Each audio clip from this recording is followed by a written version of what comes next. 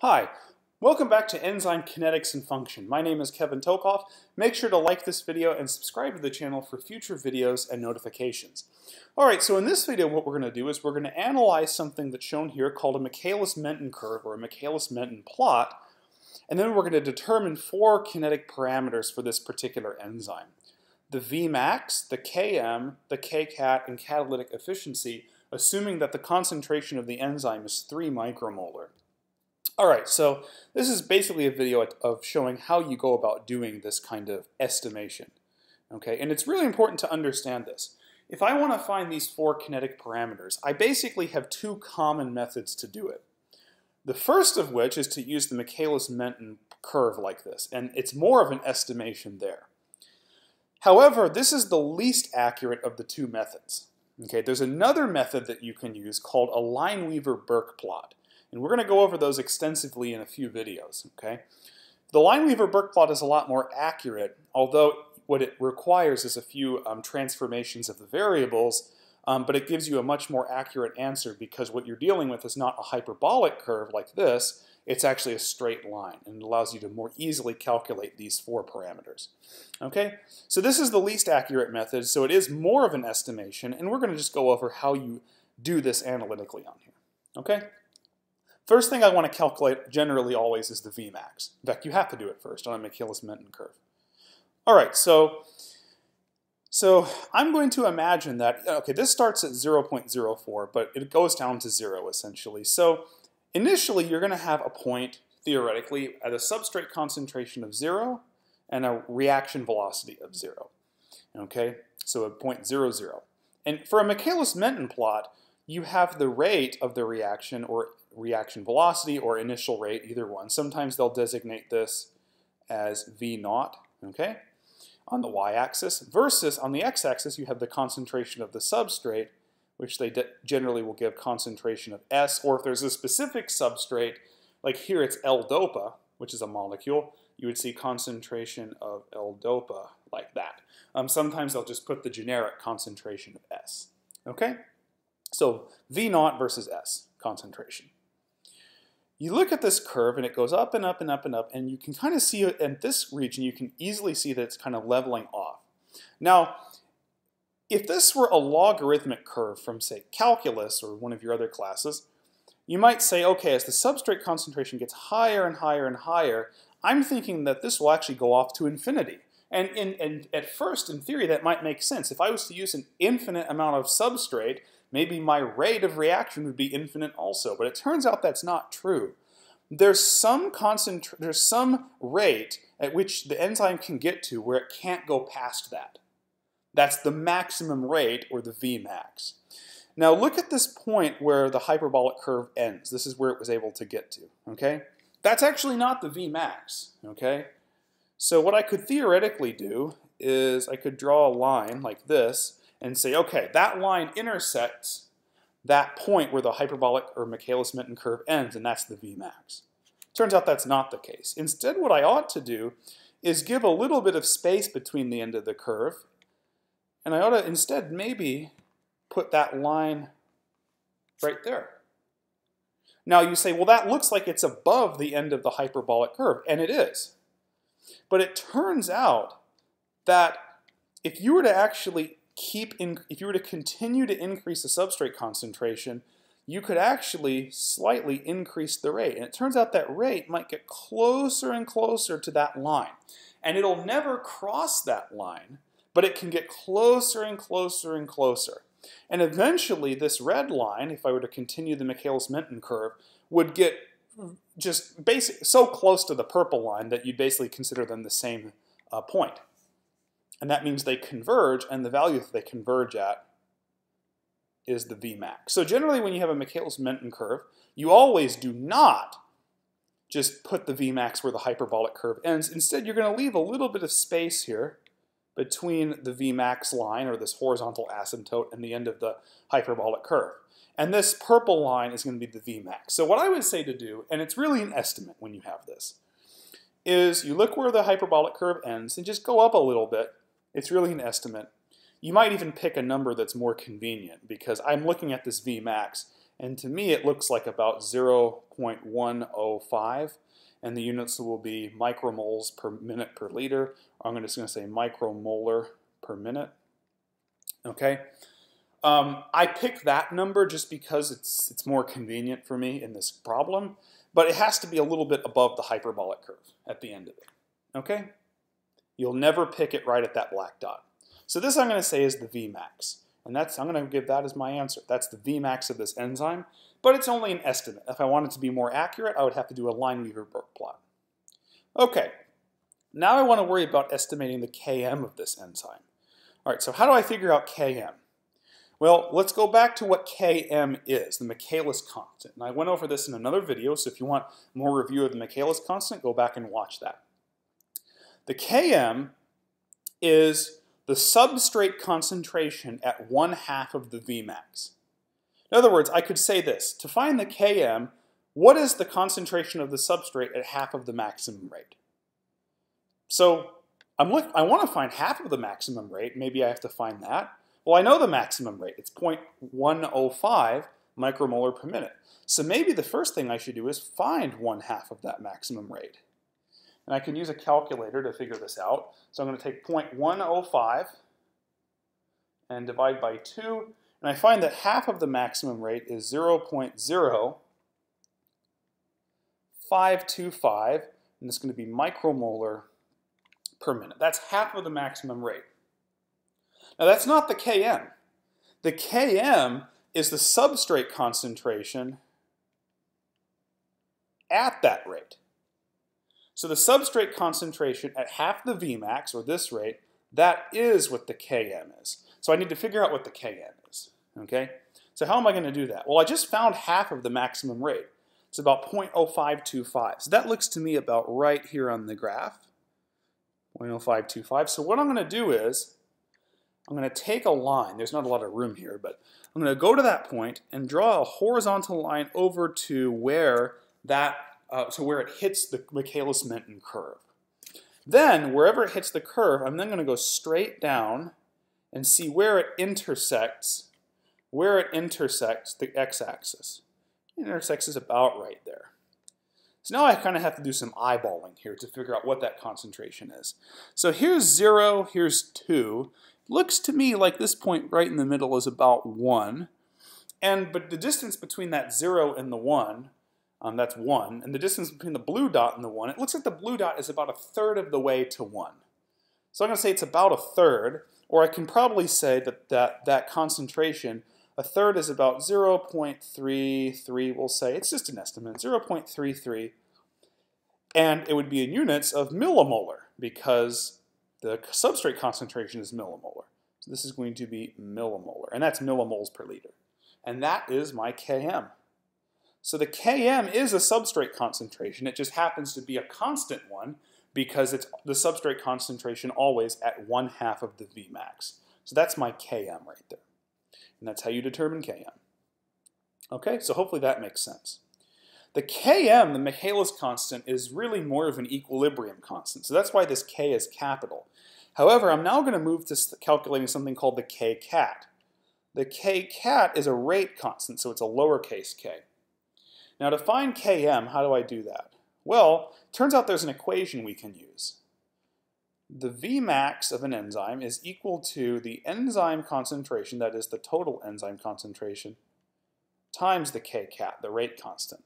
So if I want to find that rate constant, I'm going to divide both sides here by the enzyme concentration. I get that the Kcat is the Vmax of the enzyme divided by that total enzyme concentration.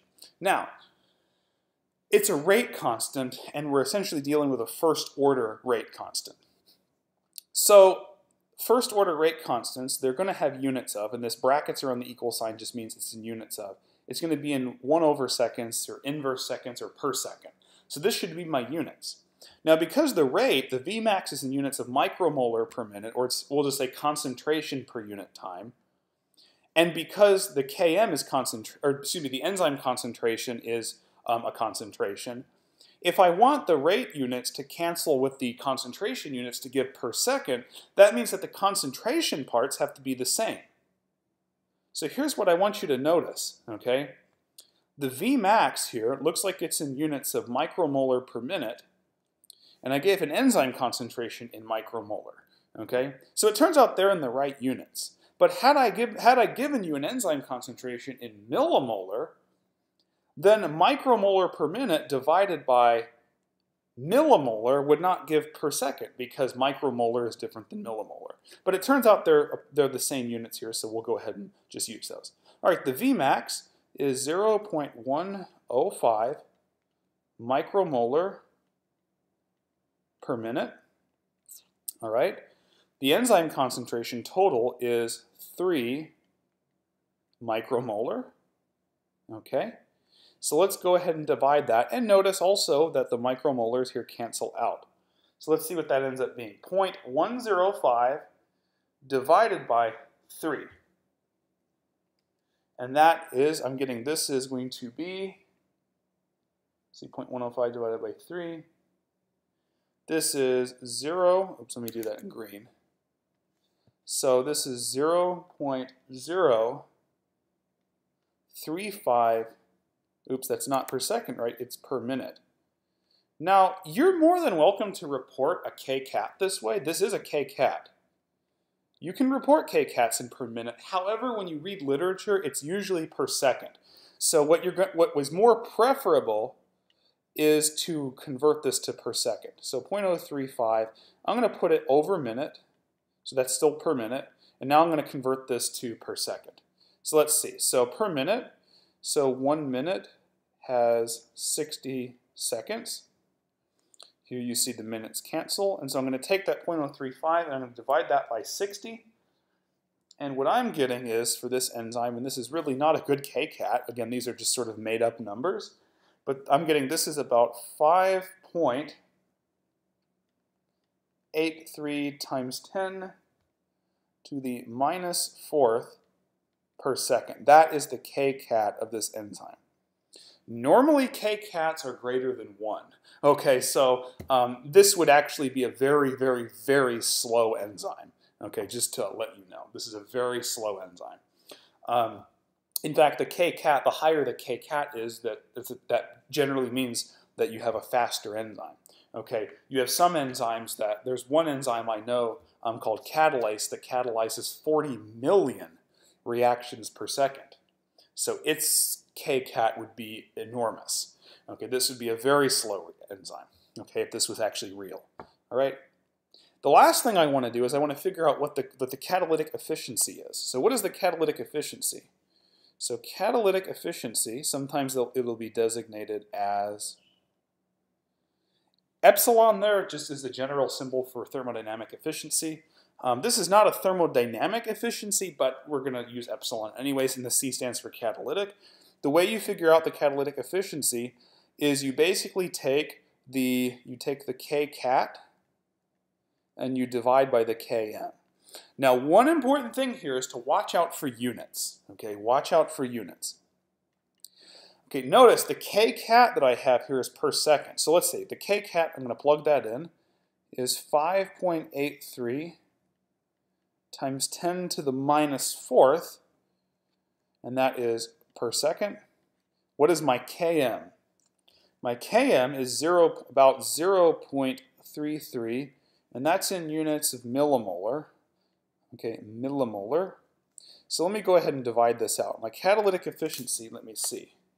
So this is going to be divided by 0.33. All right, so the number that I'm getting for this, for the efficiency, is 0.001, and around this to 177. Now, because it's per second and you're dividing by millimolar, then this will be inverse millimolar inverse seconds, okay? And that's my catalytic efficiency. Now, the thing about catalytic efficiency is generally what will happen is you can report it in any units you want, okay? I've seen some where they'll report it in inverse molar inverse seconds. It can be inverse micromolar inverse seconds. Here I calculated inverse millimolar inverse seconds. Generally, you're just going to report it in the way that's most convenient, okay? So let's just do a sample calculation of how you could convert this. All right, so let's suppose I have 0.00177. I'm going to go ahead and write these in the denominator, millimolar seconds. So let's see how you would go about transforming the concentration units of this. Okay, generally you won't transform the time units because it's in seconds. You generally want the efficiency in second units, okay, or inverse seconds. So let's see how I would calculate this. So let's say I want to convert this to molar. Let's do that. So I know that there are 1,000 millimolars in a molar. Notice here that these millimolar units cancel. So let's multiply this now times 1,000. And this actually might be a more preferable unit that we're getting here. So I'm getting this back. This is 1.77, and this is going to be inverse molar inverse seconds. And this would also be a measure of the catalytic efficiency. It's actually the same number as the same value, except I changed the units. Okay, so hopefully that makes a little bit of sense. And these are going to be the 4 kinetic parameters that you generally have to calculate for an enzyme. This is how you calculate them using a Michaelis-Menten plot. Okay? Now, generally when you do kcat and catalytic efficiency, for both the methods that we talked about, which are this method and then the Lineweaver-Burk plot, which we'll do in future videos, the way you calculate kcat and efficiency are the same. The differences for these is how you calculate Vmax and Km. Notice for these we're just sort of estimating. I had to draw this line up here to figure out what the Vmax was, then I find half of that and find the substrate concentration at half the Vmax, and that's my Km. This is a graphical analysis, more or less. And it's less accurate.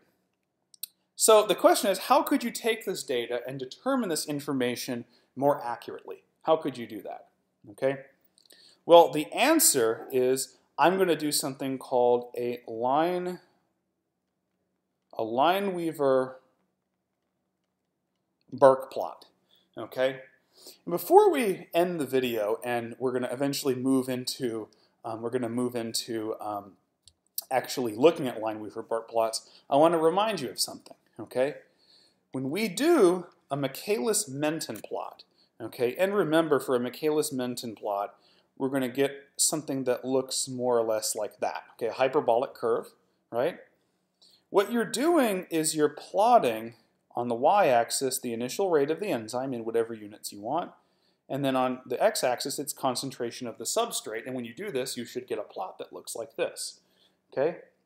The Lineweaver-Burk plot is a little bit different. Okay? So let me show you more what a Lineweaver-Burk plot looks like. Instead of plotting these values to make the Michaelis-Menten curve, what we're actually going to do is on the y-axis, instead of initial rate, or V0, it's going to be 1 over the initial rate. It's going to be the reciprocal of it.